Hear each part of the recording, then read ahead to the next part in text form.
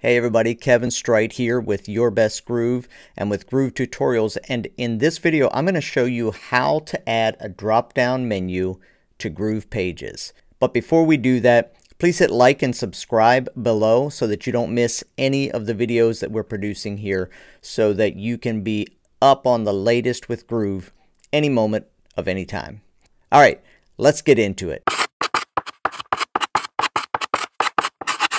So I had one of the members in my Groove for Growth membership ask, how do you create a drop-down menu with Groove? Or actually they asked, can you create a drop-down menu with Groove? So I'm going to show you not only can you, but how to do that. So let's take a look.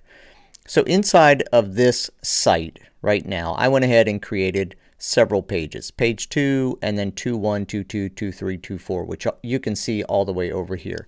None of those right now is a sub menu or a drop down menu, and making it into a drop down menu is really quite simple. You're going to take these move dots here and you're just going to move it over to the right. So you kind of got to move it around until it moves to the right. There we go. And then you're going to take that and do that with each one, and sometimes it wants to play around with you, so I usually go up and above and then below, so like that. And you see what's happening over here. They're disappearing and we have this little drop down that showed up. So let's keep moving here. 2.4 and the final one, 2.5. All right, now what we have is we just have the style guide, which is page 1, and then we have page 2, and if you hover over it, you can see that page 2.1, 2.2, 2.3, 2.4, and 2.5 are all showing up there. So let's just check a couple of settings. We're going to go to the nav menu, and you can see up here we're on configure. We have a couple drop down settings that we can work with here.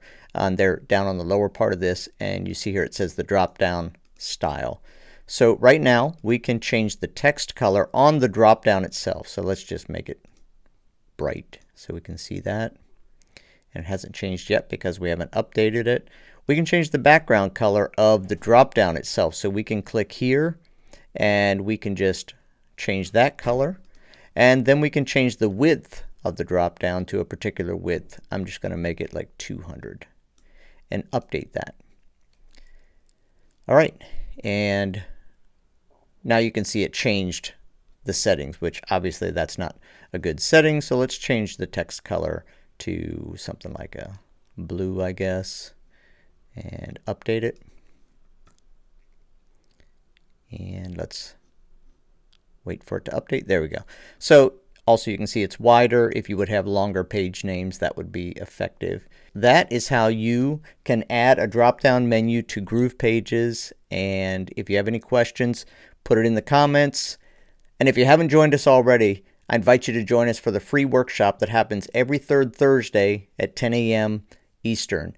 And you can click the link in the banner if you're on the desktop, or click the link in the description to join that workshop.